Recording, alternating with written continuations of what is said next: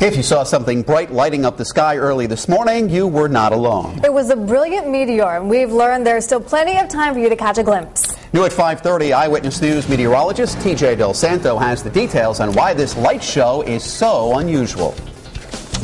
The Gemini meteor shower starts this time every year, but when a viewer emailed us about the spectacular sight she saw this morning, we just had to check it out. Simone Tassona was on her way to work when at 5:58 a.m. she saw something she's never seen before. Well, I didn't know what it was. It was so large.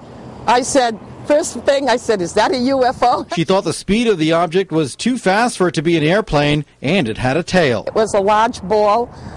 It looked like it had a greenish-bluish tinge to it. She said the object, which was as big as an orange in her hand, was moving west to east quickly over Route 95, but slow enough for her to notice the details. And then it just disappeared to the left side of me. Simone has been watching the sky and observing meteors since she was a young girl. She had never seen a meteor quite like this. Once at work, she told everybody what she saw.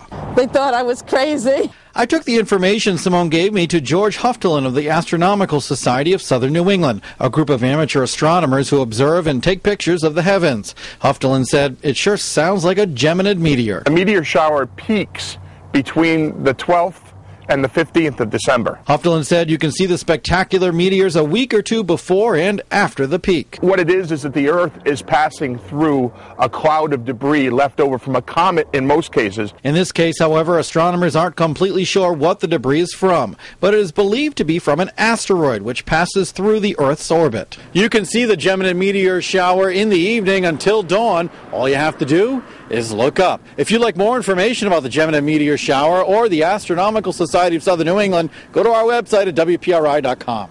I'm TJ Del Santo, Eyewitness News.